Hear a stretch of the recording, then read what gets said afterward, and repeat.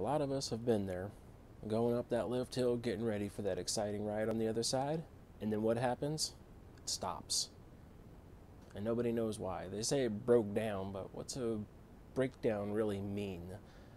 So we're going to look at it today, and today we're more diving in specifically to the block segments that make up a roller coaster. So it's going to be a very high overview because this topic can get very, very, very long and very, very, very intense.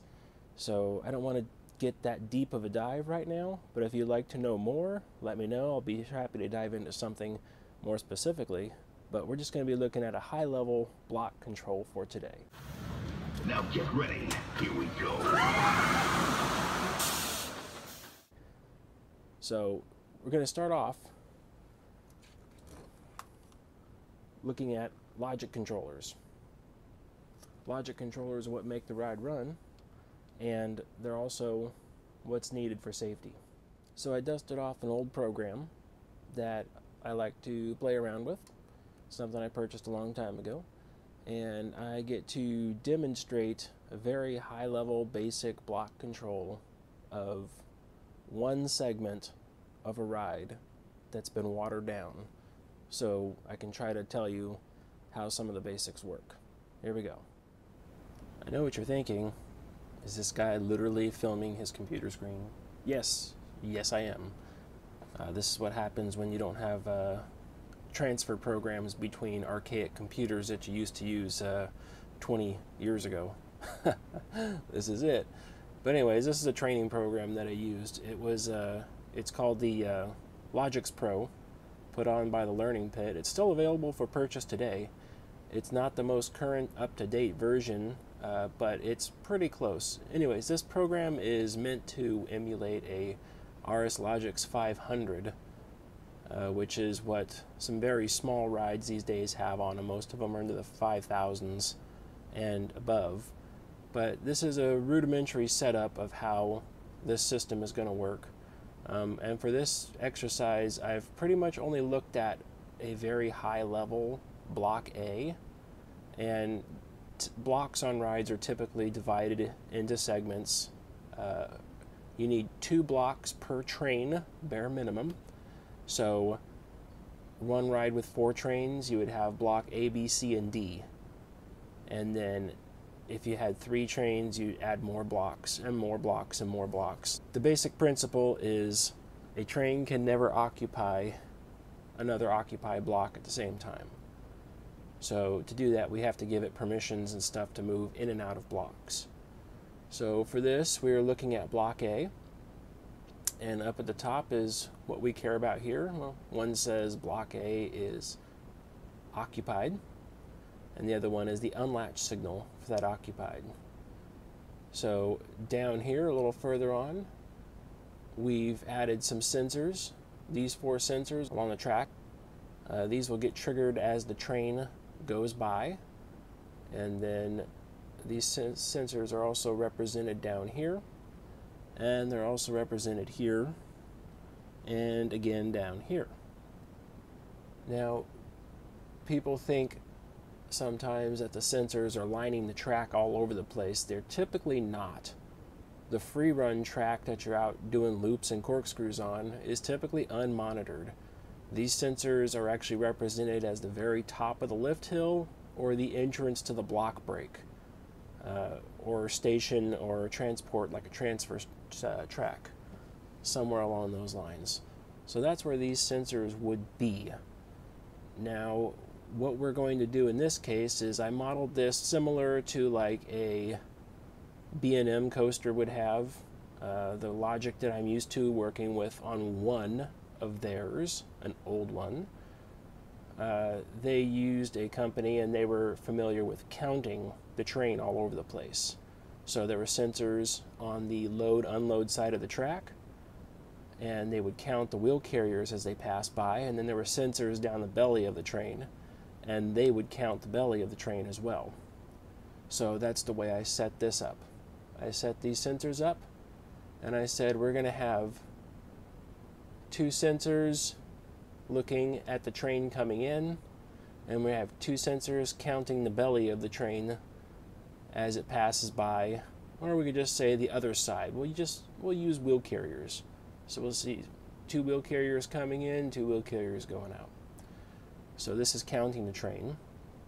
So what we're going to do up here is we're going to start off with the block information empty, and we're looking at these guys right here, and we say in order to reset the block, we're going to have to say that sensor 1 cannot be occupied, sensor 2 cannot be occupied, sensor 3 cannot be occupied, sensor 4 cannot be occupied, and there can be no count in the block. And then to occupy the block, what I'm going to say is any one of those 4 sensors can be occupied, and a count can exist. If any one of those 5 conditions are met, the block registers as occupied. Now, underneath here is where I'm doing the counting. I'm going to count my wheel carriers as they go by. My preset is 0, so I say I'm going to start with no wheel carriers, and every time this sensor goes high or gets flagged, it's going to count and put a 1 right in this accumulation box right here. And I'm going to do that for all 4 sensors. And then down at the bottom, what I'm going to do is I'm going to say I'm looking for the train to leave. So what this command is going to do is I'm going to say that as long as all 4 sensors counted 8 wheel carriers passing by, I'm going to tell it that the block is empty. And then down here, I'm going to say that in order to reset all the block information, I'm going to say that sensor 1 has to be low, or in this case it'll actually be high, because it's looking for nothing in front of it, and sensors are built in such a way where if you lose power to the sensor, it will occupy the block. So a power failure will cause ghost trains all over the place. Sensor 2 has to be made, sensor 3 has to be made, sensor 4 has to be made, my block empty command has to be made, and then the thing is to reset that block, I'm going to say block B has to be occupied. That's the train moving into the next block. That tells me it's moved out of block A, and now it's into block B, and we can reset block A. So let me reset the camera and the simulation, and then I'll show you a little bit. It's not much to watch, but it helps. Okay, I've reset my simulator, and I'm going to go back in here and open up my basic roller coaster logic that I just made. Okay. And then I'm going to go to my simulations, and I want to do the I/O simulator for this.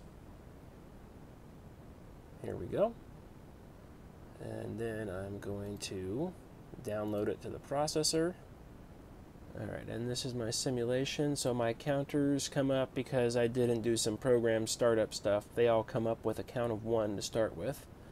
I am going to go ahead and hit the, just like you would if you were showing up to a ride, you start with the master block reset. I'm going to trigger that guy, and that will reset all my counts.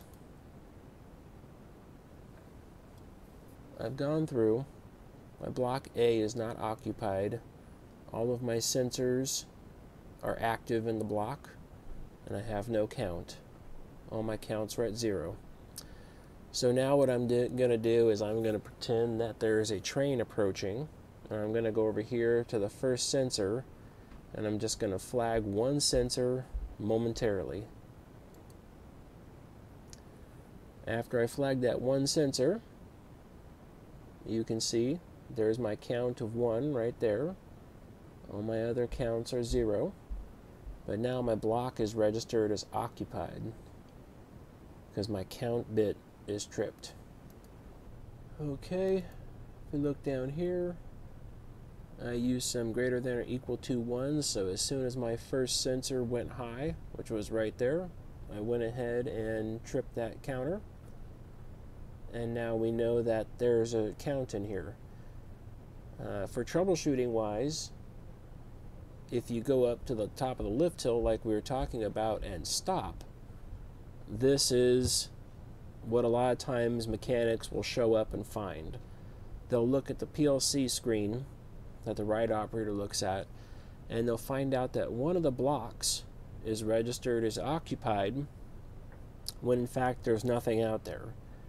So then this has to go through a whole reset procedure. For most places it typically takes multiple people to do. They have to get people off the ride to do it and do a block reset where they get this information back to correct. Then they have to figure out what sensor went bad and why, and either go out and replace it or make some sort of other repair to the processor or wiring to and from. But in this case, for the demonstration, we're going to move along, and I'm going to go ahead and move my train further in. So I had a 1 count there. I'm going to take this other switch and count up there. And then I'm going to say 2 more, 3, 4. This is where B&Ms typically start counting as well. So you see I have my entrance, I have a 4 and 4 count. We've already counted half the train. And then I'm going to start moving in the 5th one, and as I do that, I'm going to count there as well. I'm going to go 6, then 7, and then 8. Now I've done that in a way like a train would. So you see down here I've got an 8 count there. Also got an 8 count there. And then down here I still have 4 and 4 because they're typically set up halfway. And then I'm going to count those. It's going to be 5 and 5, 6 and 6, 7 and 7, 8 and 8. Okay. So now, because I've counted all my wheel carriers, I've said that the train has come all the way into Block A. The train has left Block A. So now, up here, my equals 8s are all active, and now my bit that says the block is empty is now on. So my Block A is empty. I got sensor 4 is okay, 3 is okay, 2 is okay, 1 is okay. I'm just missing that Block B occupied, and that's typically set as soon as the train leaves this segment. And then I'm going to go ahead and hit that switch saying that the train has left right there. And then as soon as I do that, notice my Block A empty has gone away. My counters have been reset. And my Block A occupied is no longer latched. That means this block is now ready to accept the next train. Train has come into it, train has gone out of it. The term ghost train is thrown around a lot in this industry, and that's for this exact scenario where the processor thinks that a train is on the track when in fact it is not there. That's false block information. So it says that Block C is occupied when in fact there is nothing in Block C. Ghost trains are also typically mistaken as part of the system components as something else is wrong. And we can dive into that on another video, but basically the permissions for entering a block are not correct. Not so much if there's a train is there or not, but it's if it's safe to enter the block. We'll cover that in a different time.